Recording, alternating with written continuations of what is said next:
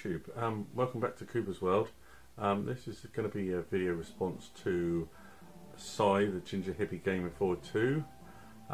Basically, he's come up with the idea of you walk into your favourite video rental store back in the 90s, you see a wall of games, and just going by the artwork or the title, what do you fancy just picking up and just playing for the next 24 hours?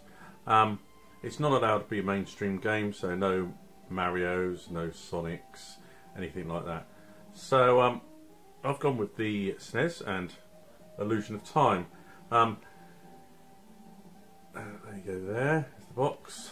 I'll try and get a bit closer for you. Now, this is a game that I did own back in the day, purely based on the screenshots on the back. My brother had Secret of Mana, and I wanted something like that, so I went for Illusion of Time. Now, Secret of Mana, I believe, was made by Squaresoft, and Illusion of Time is made by Enix. So you know what happened to those two companies.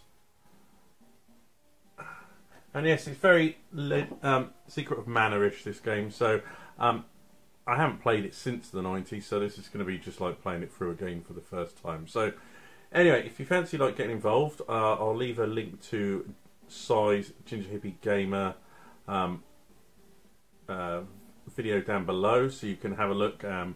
He goes into it way more detail than I have, but yeah, basically it's choose a game based off the artwork or the title, and you play it for 24 hours, and then you give a review 24 hours later of what you thought of the game. So I'll be back in 24 hours and I'll give you my thoughts on the game.